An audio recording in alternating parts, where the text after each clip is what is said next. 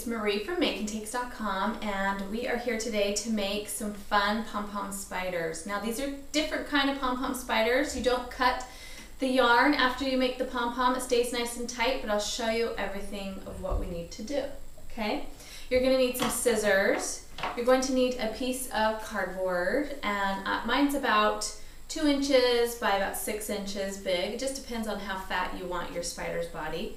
You'll need 2 pipe cleaners, and we'll cut those in half, and it'll end up making 8 legs, 4 on each side. We've got black yarn, some tacky glue, and 2 little tiny googly eyes that we'll put on our spider when we're all done. So those are your supplies. First up, you're going to take your yarn and grab your cardboard. Your cardboard needs to be bent in the center. It's nothing pretty. Just bend it in the center. It just gives it enough of a leeway to get pipe cleaners in later. And just take it and just start wrapping around. I wrap about 60 to 70 times. It just depends on how thick you want your spider's body. And this is a really great project for kids. Super easy. My daughter can make them. She makes them all the time. Just wrapping yarn around your cardboard. Once you've got all of your yarn wrapped, just cut the end. Doesn't really matter where, we don't need it anymore. You're going to grab your 4 pipe cleaners, get them all nice in a row, stick them through the cardboard about halfway through, and then you're going to pull your cardboard off.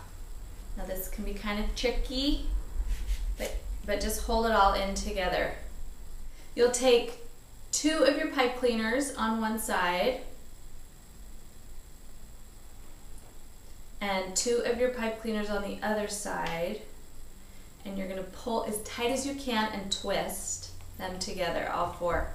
And then do that to the other side. Pull and twist.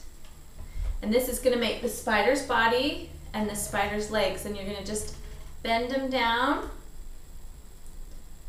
into 4 little spider legs like a rake,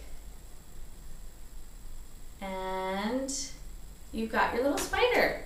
Once you have your spider's body and its legs ready to go, you're ready to add the eyes. Just add a little bit of glue to the bottom of each of your little googly eyes and place it on next to each other.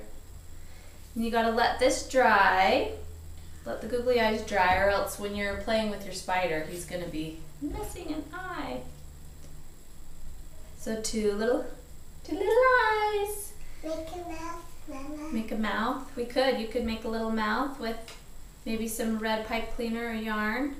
And then he's ready to play. We love to take our spiders and hide them around the house. We put them in little spots and see who can find them, and whoever finds them gets to hide them again. So it's a little family game that we love to play during Halloween. So have fun making your spiders.